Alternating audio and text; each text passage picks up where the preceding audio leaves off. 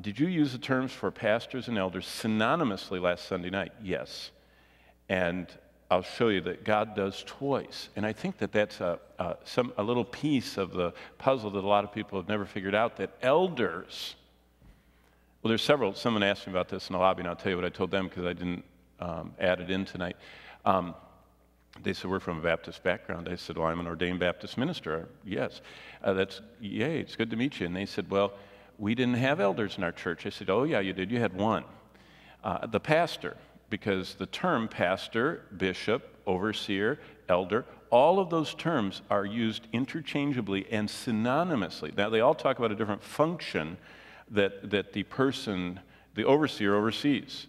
The elder, it speaks of the aged, like in Hebrew, the word elder is zaken, means white hair. It means that they're a wise, seasoned, godly type of person.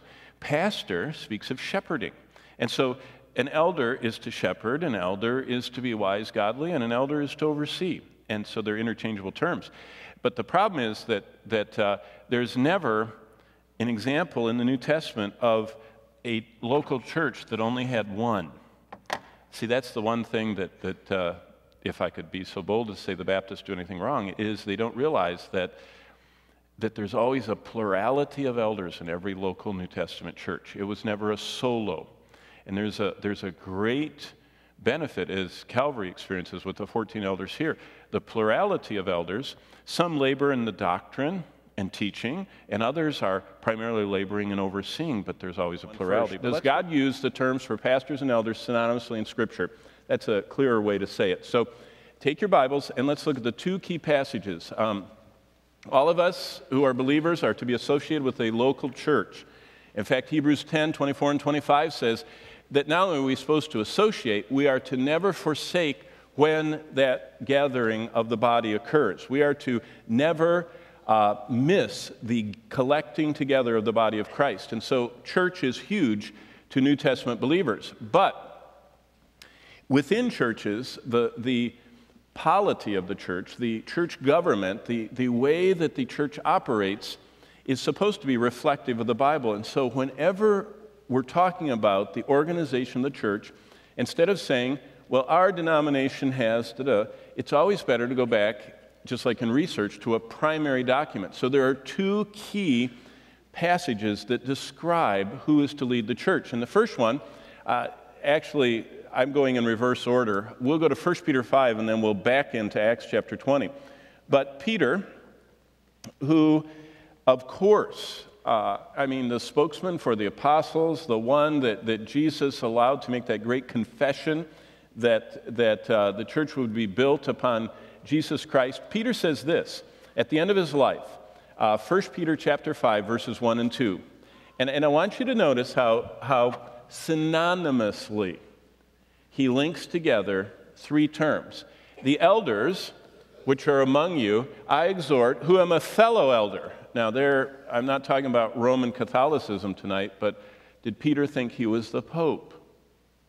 He had no premonitions of that. He said, he was writing to local church pastors. Most local churches, all local churches in the early period were under 100 people. Paul pastored less than 100 people in Corinth for a year and a half. We know that archaeologically. So there were scattered all over the place local church pastors. Peter is working with the ones in modern-day Turkey, Pontus, Galatia, Cappadocia, Asia, and Bithynia. And so all of the local church pastors were with him, fellow elders. But then notice what he says, and a witness of the sufferings of Christ and a partaker of the glory that will be revealed, shepherd. Here's the second term. So these elders are also shepherd, the flock of God which is among you, serving as, and there is the third term. These are in one little two-verse snippet of the Scripture. Every term God uses, you're going to have to excuse that. I did an outdoor funeral yesterday, and everything is getting cold here. I think, too bad the microphone picks everything up, but you'll just have to bear with all the nasal irrigation I'm doing. But all of the terms for the Teaching and leading of the church are in this little section. Elders, and this is where the Presbyterian church comes from, presbyteroi, the presbytery. You might have heard Presbyterian church. Poimen, this is the word we looked at this morning, the shepherding, and that's translated most frequently in English, pastor. Poimen, this is pastor. A pastor is exactly synonymous with a shepherd. That's all pastor means, is shepherd. And if you want to, remind yourself that instead of saying that he is pastoring, say he is shepherding, because that's what the word means.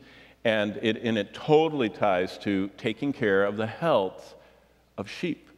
The primary role of the leaders of the church is, as we'll see down here, is to guard and feed and nurture the flock, the entire sanctification process. And then, here's the overseer part. And you've heard of the Episcopalian church. Now, they've all gotten away from their original moorings, and the Episcopalian church is basically Roman Catholic, British Anglicans that moved to America. So it's just kind of like a form of Roman Catholicism, with all the problems that would have. But the term that Episcopalians get and Presbyterians get and that Baptist pastors come from are all synonymous leaders of the church. And they are to serve not by compulsion at the end of this verse, but willingly, not for dishonest gain, but eagerly. So there's a calling and a spiritual prompting. Now, let's go to Acts chapter 20. And, the whole reason I'm circling and marking and reminding you of this is, did you know that it's like what takes normal Bible study to the next level is actually engaging in it as you're being taught. In fact, it would be good to wear out your Bible, to overmark the pages so that when your wife says, "What can I get you for Christmas?" you'll say, "You need a new Bible." Usually when you find people whose Bibles are falling apart, as you've heard, their lives are not. So if you mark those terms in Peter, 1 Peter 5, and if you mark these terms in Acts 20, you will now have encompassed every passage in the Bible that speaks to the plurality of elder leadership within the church. And by the way, elders are never solo. That's why, even though I'm an ordained Baptist minister, one of the weaknesses of Baptist churches is they have one elder. He's the pastor. All New Testament churches, there are none that are described that don't have a plurality. That's what the oi is here, the plural of the presbytery, the elders. It's always a plurality, never a solo, because solo pastoring, one pastor with no fellow elders to balance the giftedness and even the burdens and desires and direction is very, very in history dangerous. And so it's a plurality of elders. But now look at Acts 20, and this is Paul's charge. You probably know to the Ephesian elders. They came down to the port city of Miletus right here. And Miletus, if you ever get to go to the Holy Land, is one of the best preserved little spots. You can still sit in the actual theater looking out at the port where Paul would have sailed in. It's still there. But from Miletus, Paul's sailing, he stops there, he's sent to Ephesus, he called for the elders. Now, there's the first term, remember there are three of them, the elders, which is presbyteroi of the church, and now keep going down to verse 28. So the context of 17 is he's summoned these men, and they're, did you catch I said men? That's the second thing. Never is it singular, and never is it anything but a gender-specific role. Men, always. Elders, pastors, overseers, always. See that, it's like 21st century American churches are detached from this.